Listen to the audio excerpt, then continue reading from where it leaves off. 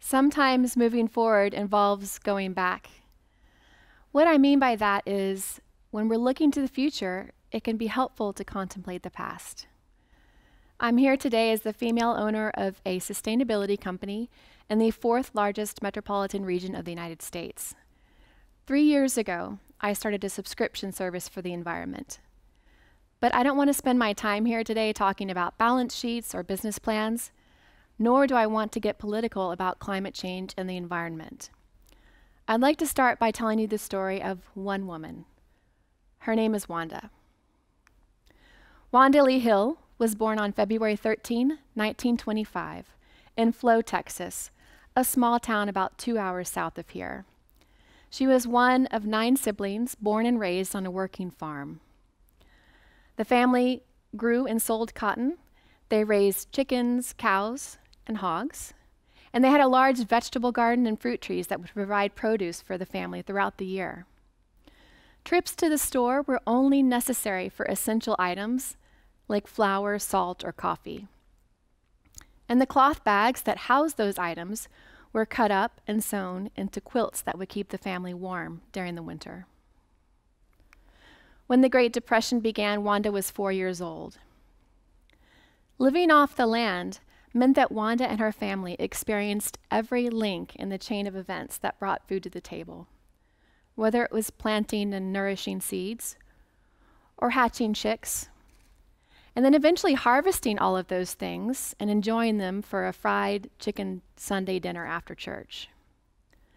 Mealtime was the culmination of days, weeks, and sometimes months of hard work. So everything was savored, and nothing was wasted. When the Great Depression ended, our country was on the verge of World War II, and Wanda was 14 years old, and her story continues from there. So you're probably wondering at this point, who is this Wanda lady? Well, Wanda was my grandmother, and she helped to raise me. I spent every summer and most holidays at her house, running around barefoot outside like a wildling. I loved to follow her around outside, listening to her fascinating explanations of what was happening in nature. She meticulously observed everything and seemed to know all of the answers to random questions that I would ask her about plants and wildlife. Wanda sewed my dresses for church, made curtains for my bedroom, and she made beautiful quilts for our family to enjoy.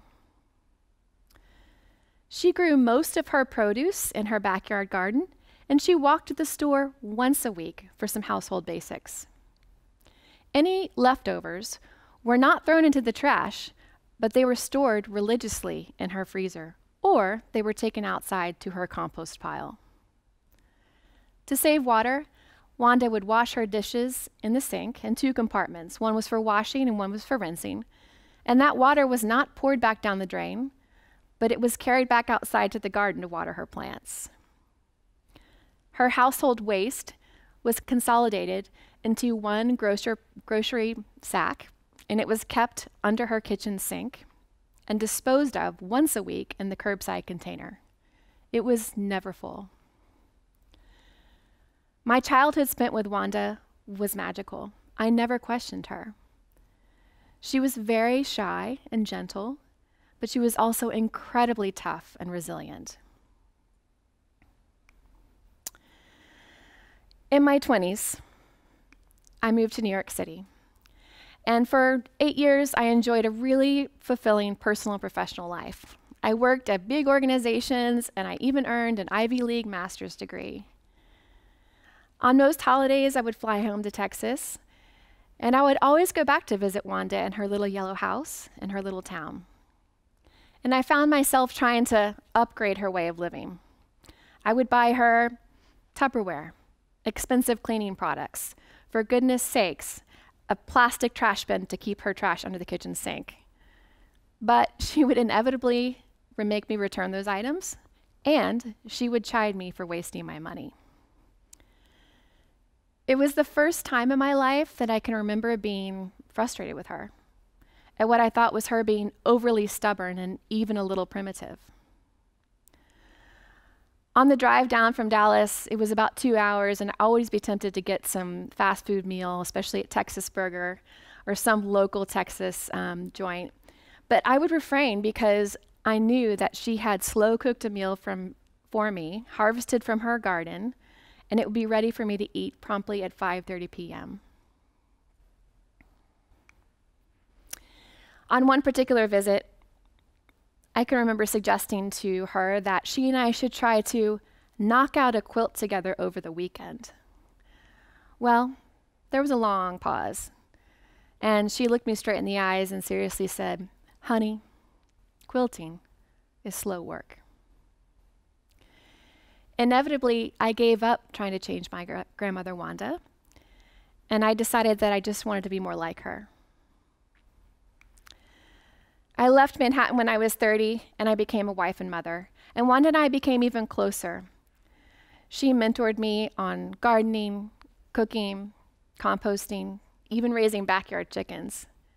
We would swap stories, mail each other seeds, rejoice when one of us had our first big tomato of the summer, and collectively mourn when a squirrel or a blue jay got to our ripe peaches. Wanda passed away in late 2019 at the wonderful old age of 95. She lived independently up until her last year in her little yellow house in the town where she was born and raised, and she maintained her fall and spring gardens until the end. Wanda lived a sustainable, zero-waste lifestyle before those were even terms or trends. I miss her every day. The path of this talk has been incredibly nostalgic so far, so I'd like to fast forward to our present-day reality.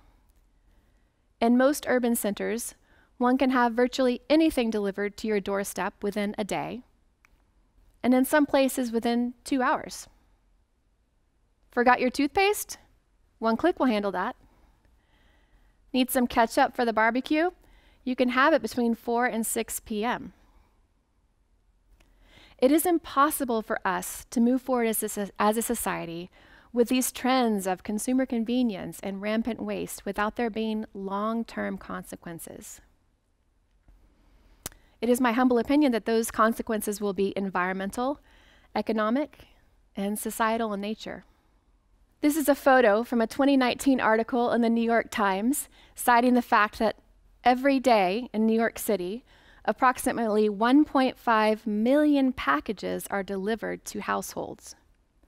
Households now receive more packages than receive more shipments than businesses. Considering the fact that the population of the Dallas-Fort Worth Metroplex is parallel to that of New York City, we face a similar reality. It is impossible for urban society to move forward with these patterns of consumer convenience and waste without there being serious long-term consequences. And I believe those effects will be environmental, economic, and societal in nature. Let's just take a look through the lens of our consumer relationship to food. And first, the environment. The UN says that if food waste were a country, it would be the third largest emitter of methane gas into our atmosphere behind China and the US. Here's an economic figure. Every year, American consumers, businesses, and farms spend an estimated $218 billion producing, transporting, and disposing of food that is never eaten. Here's a societal angle. The largest source of food waste in America is consumers in their own homes. That's right, more than businesses, restaurants, grocery stores, or any other part of the supply chain. Food is the single largest item in our everyday trash, and yet 1 in 7 Americans is food insecure.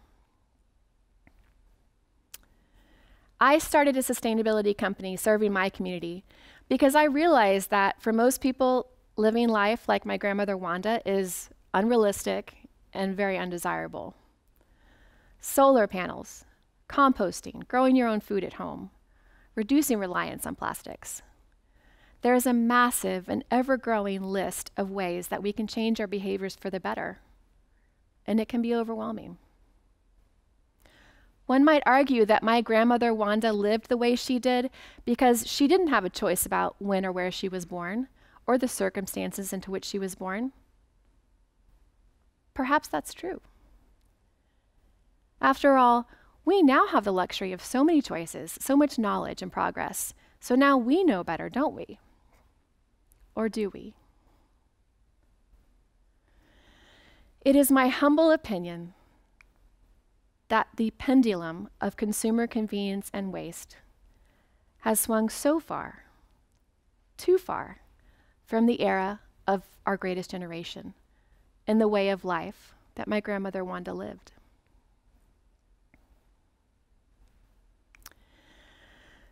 I began the time talking about the past and one person, and I'd like to conclude my time talking about the future and me and you, us. What small, everyday steps can we take to live more sustainable lives, to be just a little bit more like Wanda? It may be completely unrealistic for you to grow your own fresh tomatoes every summer, but I guarantee you it is pretty difficult to kill some rosemary. Does the idea of composting and bugs disgust you? I do not blame you. Start by recycling one thing at home in your kitchen or your yard, like coffee grinds, eggshells, or fallen leaves. You know those big, nice glass jars that you get your spaghetti sauce in? Don't toss them. Rinse them out and use them for food storage instead of buying more plastic. Do we really need that ketchup delivered to our doorstep between 4 and 6 p.m.? Let's pause and think before we click. Friends, we've lost the greatest generation, and yet we have the chance to be and create the next greatest generation. Let's do better. Let's turn a corner on our way of thinking about convenience and waste. Let's turn the tide of our decisions to focus less on what is best for us in the short term and more on what is best in the long term for our future and the planet. Thank you very much.